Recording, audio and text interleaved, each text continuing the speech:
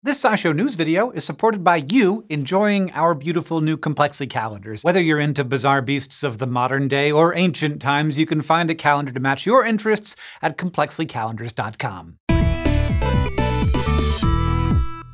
Around 235 million years ago, all of Earth's continents were locked up into one supercontinent called Pangaea. And some of the earliest known dinosaur species were roaming around too, but not wherever they pleased. New research published this week in the journal Nature suggests that these creatures started off confined to one region in southern Pangaea, but not because of barriers like huge mountain ranges or canyons. Instead, it was the climate that fenced these dinos in, and it wasn't until the climate changed that they could expand across the entire continent. Before the rise of dinosaurs in the Triassic period, Earth had gone through yet another mass extinction event, with around 70% of all land-based species rendered extinct. The biology of Pangaea was fairly uniform about 252 million years ago, but as ecosystems slowly re-established themselves, pockets of diversity started cropping up. And around 235 million years ago, the earliest known dinosaur species were already on the scene, or at least that's what we've interpreted from the fossil record. But the climate on Earth during this time was highly variable.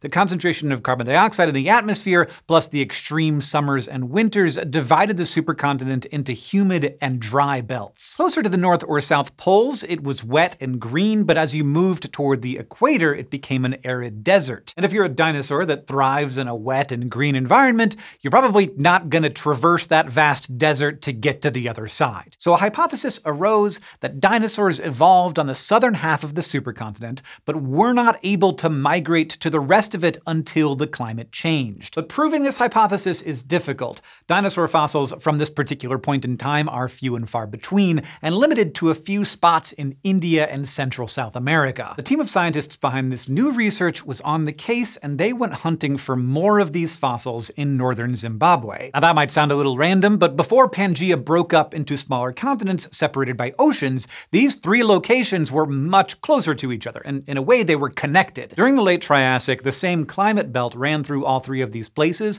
and they all shared roughly the same ancient latitude, around 50 degrees south. So the scientists went digging, and they struck proverbial gold. Some of the fossils they uncovered belonged to the relatives of modern-day crocodiles and mammals, but there was also a nearly complete skeleton of an early type of dinosaur known as a sauropodomorph. In fact, the dig revealed the oldest dinosaur fossils in Africa to date, so it adds another dot on the map of known dinosaur locations during the late Triassic. But the team was not done yet. They also tested if the Triassic climate could restrict these early dinosaurs to this southern belt. They created a model that took into account the changing ancient climate and the different locations that late Triassic and early Jurassic dinosaur species had been found. And their results support the hypothesis that dinosaurs did not start dispersing across Pangaea until the climate barriers relaxed. Specifically, from about 234 to 232 million years ago, Pangaea went through the Carnian pluvial event, when a bunch of rain caused those thick, arid bands to diminish. And it was after that time that the fossil record shows more dinosaur species being found outside of southern Pangaea. The model revealed that these early dinosaurs had about 5 to 7 million years to spread out before the climate changed again, rebuilding some of those barriers. But it also predicted that two different groups of dinosaurs, the sauropodomorphs and the theropods,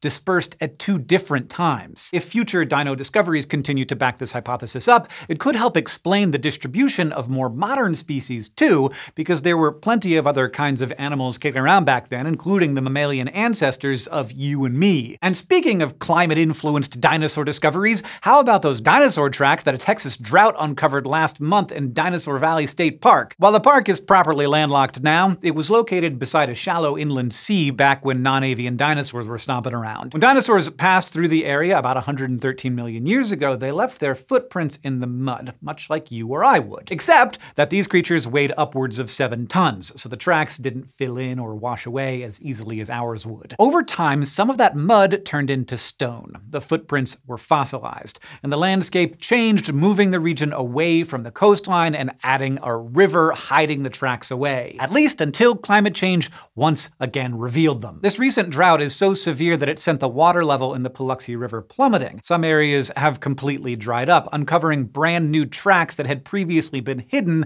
not just by water, but under a bunch of sediment. Now, scientists have one of the longest trails of dino tracks ever discovered on their hands. The trail includes over 60 preserved footprints the size of large dinner plates, and most were probably made by a species of theropod called Acrocanthosaurus. This discovery allows researchers the opportunity to learn more about this species than what they could from just fossilized skeletons. After all, a dinosaur's footprints tell us more than the direction it was traveling. They tell us if that dinosaur was traveling solo or with a group, cluing scientists into its social life. And they can reveal how the species actually walked around on those two legs of theirs, rather than trying to guess based on their bone structure. When the drought ends, the water will hide these tracks away again, but scientists and volunteers are hard at work to preserve what they can. And in time, we might learn a little more about the creatures we shared this land with, millions of years apart from one another. Thank you for watching this SciShow news video. We are able to make these videos in part because of the generous support of viewers like you who enjoy the stuff that we make,